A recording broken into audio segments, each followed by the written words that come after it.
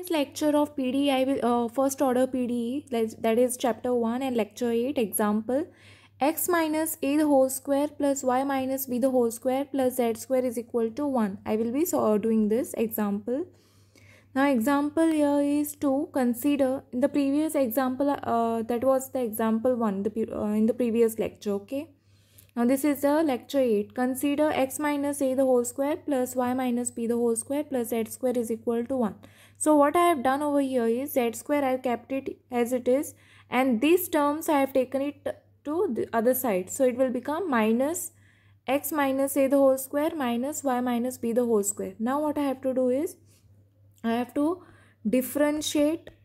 Now you all have to consider this equation as your equation 1, okay. This. So now differentiate equation 1 with respect to x and y. So I have to differentiate this equation 1 with respect to x and y. Consider this equation as star, okay. Consider this equation as star. Now what you all do is, so I have taken this as 1. I have to differentiate with respect to 1 with respect to x and y. So what I am getting, 2z dou z upon dou x. Now this is the value of this is nothing but p, right? Now this is equal to what? In the previous lecture you all already know this. Now this is equal to, now I am differentiating this with respect to x. So this is constant, so it is 0 minus.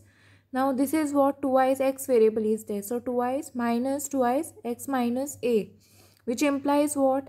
Minus, now 2 will get cancelled from here, right? So what will remain?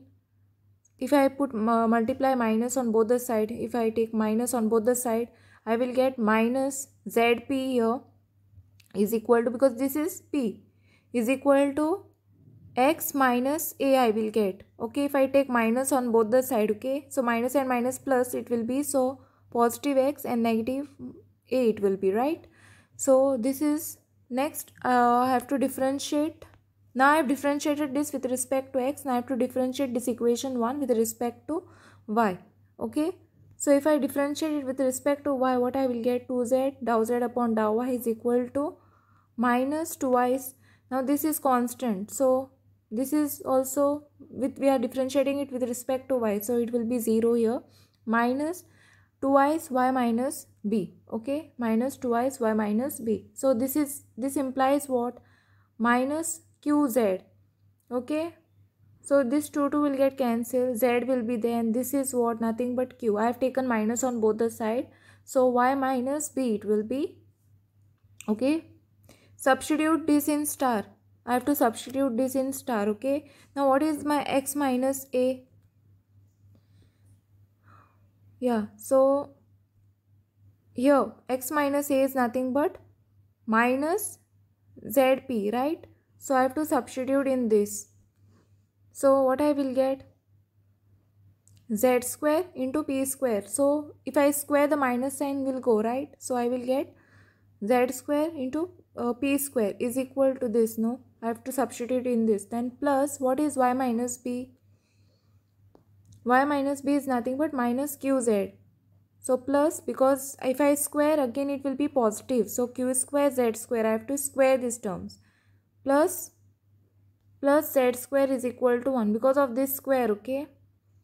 Then plus z square is equal to 1. Now you all can see here that z square is common, right? So I have to take it as common. So outside the bracket, p square plus q square plus 1, okay. So I have to take p square plus q square plus 1 is equal to 1, okay. So with this I am done with today's lecture, and in the next lecture I will be doing classification of the first order partial differential equation, and I want you all to try some homework problems. I'll be giving you all in the next lecture, and thanks for watching.